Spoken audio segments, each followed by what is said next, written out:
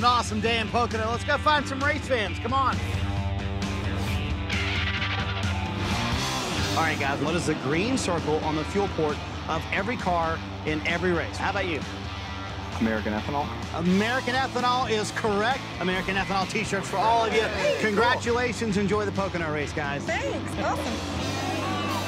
Just a real quick question for you. What is the homegrown, renewable key ingredient to American Ethanol? You first. High school football?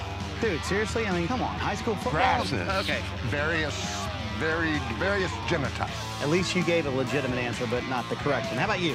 Ethanol is made from corn. Correct. It is corn, and I've got a little corn for you. You can go home, make a little fuel. Good job, guys. Good job. I also have T-shirts for you from American Ethanol. Thanks so much. You can get some autographs now if you guys want. There's a sweepstakes on American Ethanol's Facebook page and NASCAR.com where you can learn more about a chance to win one of 3 Chevy Silverados.